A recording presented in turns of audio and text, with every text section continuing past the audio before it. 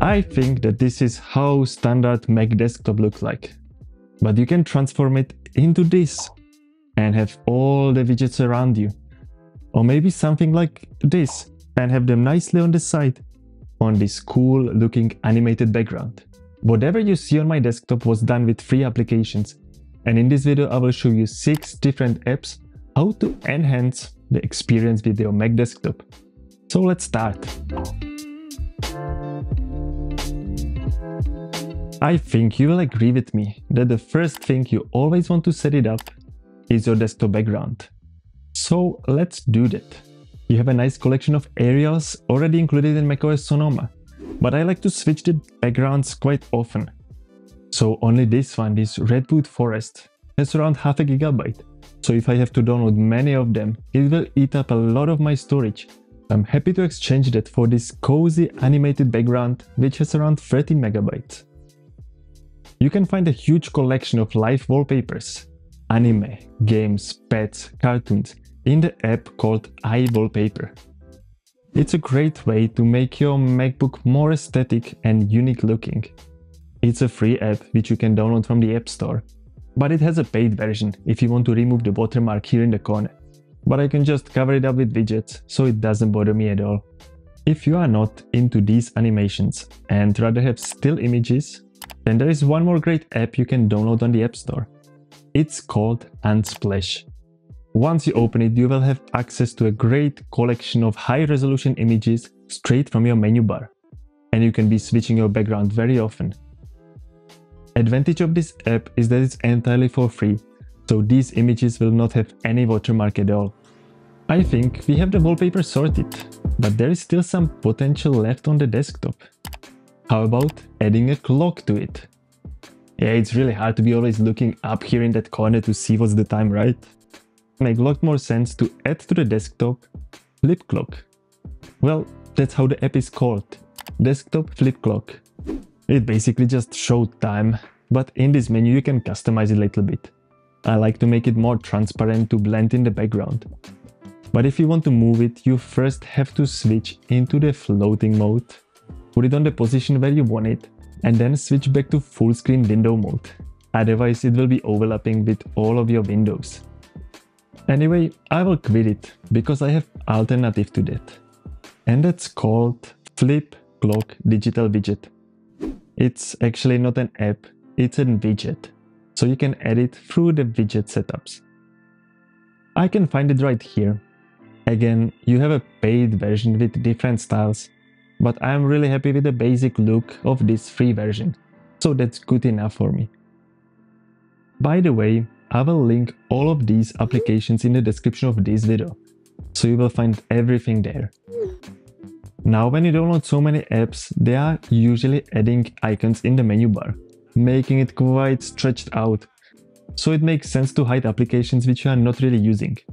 For that purpose I am using another app called Hidden Bar. It's really easy to set it up. You just need to put applications on the left side of this line which you see on top. So now on, everything on the right side will remain visible, and the rest which is on the left side of this line will be hidden behind this arrow. Let's finish this video with my set of widgets on the desktop. There are a few standard ones, but set in a very unique way, and also a set of other widgets from a very useful app which is fully for free. But first let's get the standard widgets out of the way. First, I'm using shortcut widgets. It gives you access to these quick commands straight through the desktop. All you need to do is to open the Shortcuts app, create a folder there where you will put only shortcuts you want to display in the widget, and then you set that folder into the widget. And now you can get things done straight from the desktop. The other one here is currency exchange. Well, there is no currency exchange widget by default, right? Yeah, this is just a stock app. But I don't use it to check stocks, I use it to check currencies. Check this out. If you open it up and type 2 different currencies with a slash in between them, that will show you current exchange rate. I find it much more useful than just checking stocks for some companies. And you can also do this with Bitcoin if you are into cryptocurrencies. But now let me tell you more about the other widgets you see on the desktop. They are all from the app called Lockera Widgets. You can get this app straight from App Store and it's fully free without any license included in it. The first one on top is called On This Day, and it will tell you what happened on this day on some other year in the history. I like this interactive widget to educate myself. Next two are very useful widgets. First one will tell you about your free space on your Mac. It's really important information and it's great to have it in front of your eyes all the time. This one right next to it is something similar to reminders. But the advantage of this widget is that you can put more different to-do lists into one single widget. That makes it a lot more useful than the default one. This widget all the way down here displays upcoming birthdays. Well, if you have it set in your calendar app.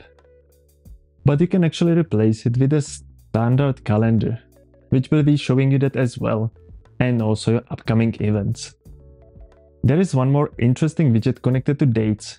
In here you can add your important dates as well, and see how many days have passed since your wedding, your graduation, your date when you subscribe to One Byte Academy, or any other date.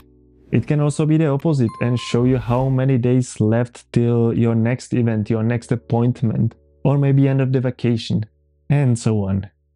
Did you notice how effortlessly I squeezed a comment about subscribing to the channel? Let's ask the magic ball if you are going to subscribe after watching this video. I thought so. But anyway, I'll keep on making these tutorials, and I hope that I'll see you on the next video as well. Thanks for watching.